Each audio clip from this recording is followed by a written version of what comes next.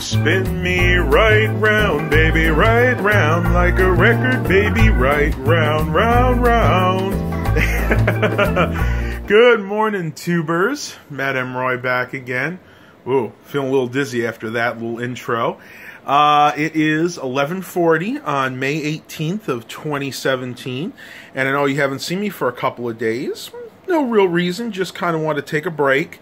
I've been resting the last few days, haven't had too much to do. That's not typical these days, but you know what? It's good to kind of wind down just a little bit for a couple of days and recharge your batteries. So what else have I been up to? Well, I wanted to give a shout out to James Walsh. He has his own YouTube channel if you want to check him out. I think James Vlogs is one. I think he has a new channel too. I'll have to see if I can find that. But he made a comment on one of my videos saying that he'd like to see me do some cooking related videos. And I am going to try to do that.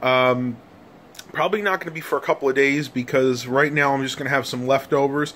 Tonight I'm going to have to eat some of that beef stew that I made about a week ago, which I did wind up freezing.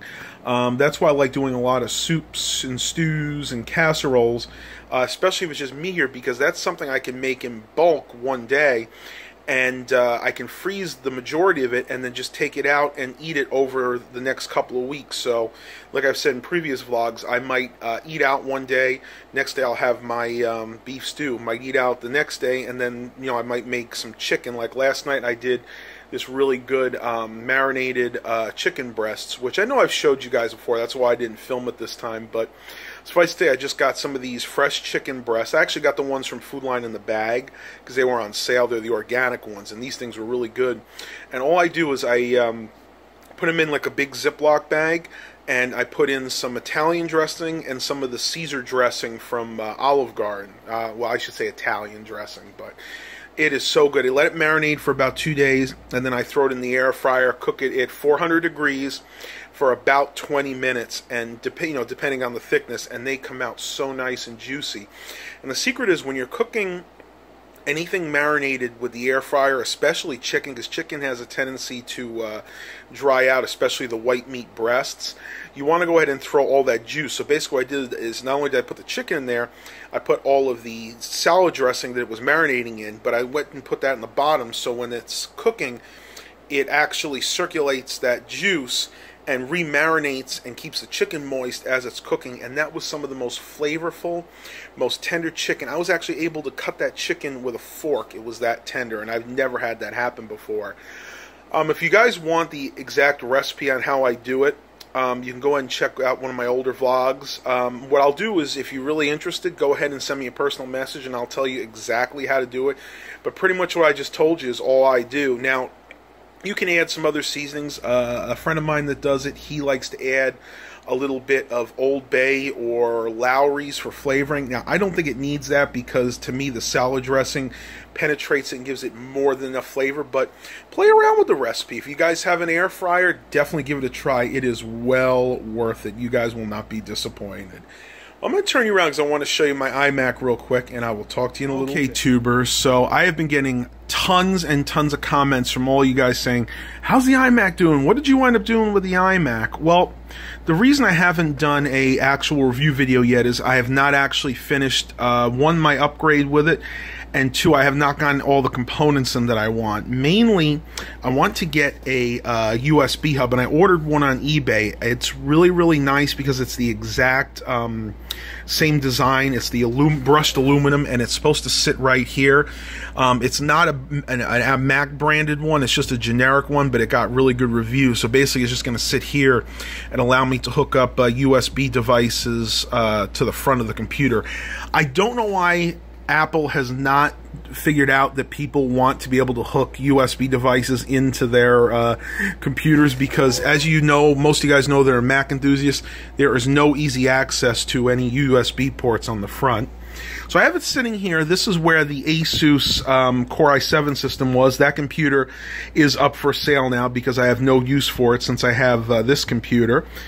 Now, this is kind of what I decided to do with the keyboard situation. I'm using the Bluetooth keyboard as my main keyboard, but I do also have the USB wired keyboard plugged in just in case, because, you know, if this wound up dying on me, then I can just move this out of the way and put this keyboard here and start using that.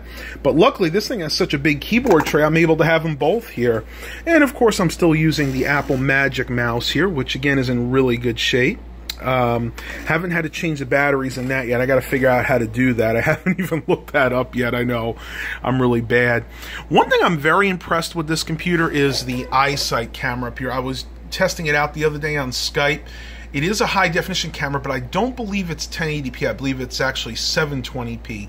But I tell you, it's a very, very good quality camera. I'm going to go into about the Mac. We'll just recap and I'll show you guys the specs on this real quick. Nothing has changed. I haven't done any upgrades to it yet. Still running Mac OS 10 Sierra 10.12.5. Once again, this is a mid-2011 27-inch iMac with a 3.4 gigahertz Core i7. Still got the same 4 gigabytes of DDR3, and I am going to be upgrading that. My buddy Jeff says he might have some memory for me, so I'm at the very least going to get that up to 8 gigabytes in the short term, and then hopefully all the way up to 16 in the long term. And you can see it is rocking the AMD Radeon HD 6970. So that's pretty much all I have to tell you guys right now about the iMac, because like I said, nothing else has really changed with it. I have made up my mind, though, that I am not going to be putting an SSD in this, because I'm telling you, this computer with the 1 terabyte Western Digital Caviar Black runs plenty fast for me as is, even though it's a conventional hard drive. I mean, you can see how fast a program like Chrome loads up, and I'll just go ahead and put YouTube on there. This thing is really no slouch, and it's going to be even faster once they upgrade the memory.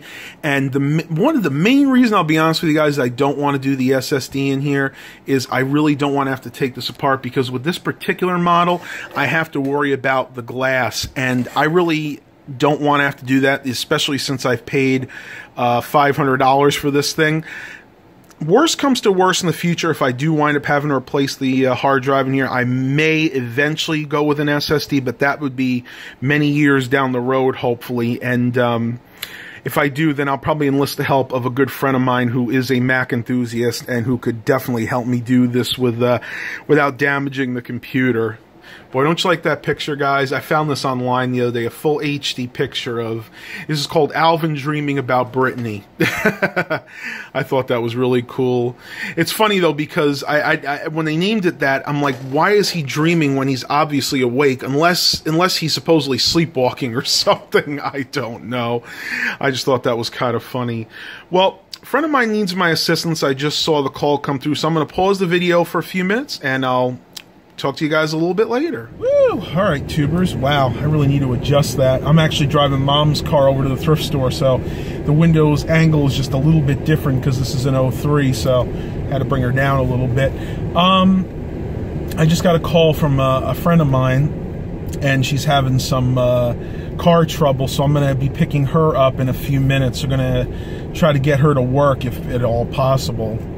I tell you, it's always Murphy's Law. It happens at the worst times, but luckily she said that they think it's just a starter motor, so it's something that should be fairly easily fixed.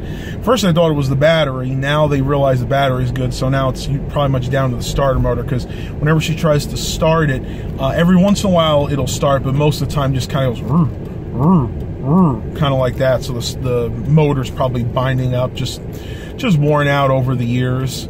But yeah, I don't mind doing that. You know, everybody needs help once in a while, and you know, all you ever need to do is ask, and I'll always try to be there as much as I possibly can. I tell you though, I am not looking forward to being outside much today. We're already at 84 degrees and climbing, and they're saying it's going to get up to about 91 or 92 again with pretty high humidity. I think the humidity factor is going to be over 80%, so it's going to be one sweaty day. You know, though, we've really been blessed this year, I'll be honest with you guys, because most of the time it could get this hot in mid-April, and it's just gotten up to this heat as of maybe a day or two ago. So mid-May, not too bad for around here, you know, considering as far south as we are. The only problem is, at least in this area, this heat can last up till I want to say the middle of September usually. So you figure you got June, July, August, September. You got really about 4.5 months of this kind of heat that's possible. And as Eric Brunhammer said, I'm too fat to, or something like that, too fat to handle this heat. I don't know. I'm just being funny today. Heat makes me a little giddy sometimes, so you just got to put up with that. Oh man, good times, good times. Well, I'm going to go and pause the video for a few minutes. I'm about to head into the thrift store, and not sure what else we're going to get to do today, but you guys will be along with me, so talk to you in a little bit. All right, tubers. So while I'm waiting for my friend, I thought I'd show you what I picked up at Petco. I want to give LT some different treats because she actually stopped eating those Friskies seafood flavored ones. And I remember a while back, another friend of mine gave me some of these treats she really liked. So I went to Petco, and they were actually on sale. I was a little impressed. They are feline greenies. The first one here is the dental treat catnip flavor. And the second one here is the Greenie Smart Bites. This one is chicken flavor, and this one's for the healthy skin. So basically between the healthy skin and the dental one, hopefully she'll like one or hopefully both of these. So we'll just have to see. She's getting kind of picky in her older age, but I want to make sure she at least eats those because she is eating dry food and wet food, but not nearly as much as she should be. So I'm going to give those a try. Well, I just got a text from my friend while I was recording this, so I'm going to pause the video, and we'll see what else happens. Talk to you in a little bit. All right, tubers. Well, it's about 2:30. I'm just getting home right now. I helped my friend out. She needed to pick up some money to get her car fixed, and I dropped her off at work. So even though she got in there late, she did wind up going to work today, so that's always a good thing. What I thought we'd do now is I'm going to give a try LT. I can't even talk today, guys. I think it's the heat that's getting to me. I'm going to give LT some of these Greenies treats. I'm going to try the chicken flavor one first, see if she'll eat this. But hopefully she will, because other than the Meow Mix treats I've been giving her, she really won't eat anything else. So let's see if we can get her to eat some treats. All right, well, that's what these things look like. There's a reason they call them Greenies, and she is sitting right here. You want some of these, baby? You want to try some treats? Here we go. We'll see if you'll eat them. You can see she's still sneezing. I don't like that. And then she's getting that discharge in her eye again. Definitely think we might have to bring her back to the vet. But let's see if she actually eats these.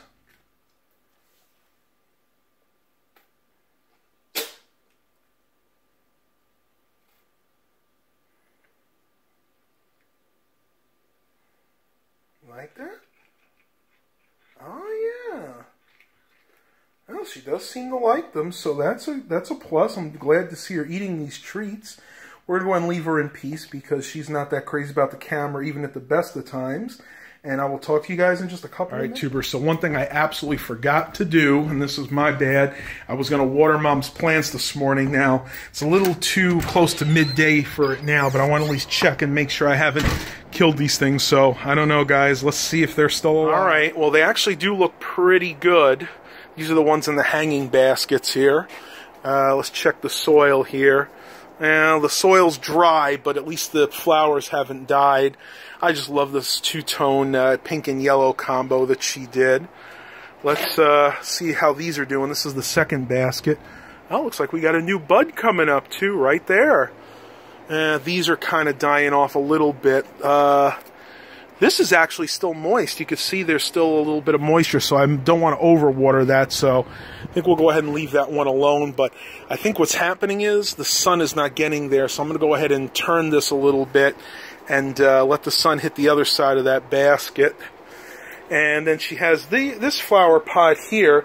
Now, I was a little concerned because these were doing well, but the buds on this were dying. Actually, the flowers were dying off. But Mom said as long as the greenery is doing well, then all you have to do when these die, you just pop them off and feed them to the lawn. But yeah, I mean, everything else is growing well. Looks like it may have a weed growing in here. I'm not exactly sure what that is. I'm going to pull that out real quick because, yeah, that should definitely not have been in there. I'm not worried about throwing them there because we got our lawn guy coming. So, you know what, guys? It's a beautiful day, and it's even more beautiful because I didn't kill Mom's plants. All right, tubers. Well, that's it for today's vlog. Hope you guys are really enjoying this. Please don't forget the 5,000 subscriber giveaway. That is still going on. We're inching ever closer to that, but it is taking a while. So, once again, make sure you click that subscribe button. And as always, have a blessed day, everybody.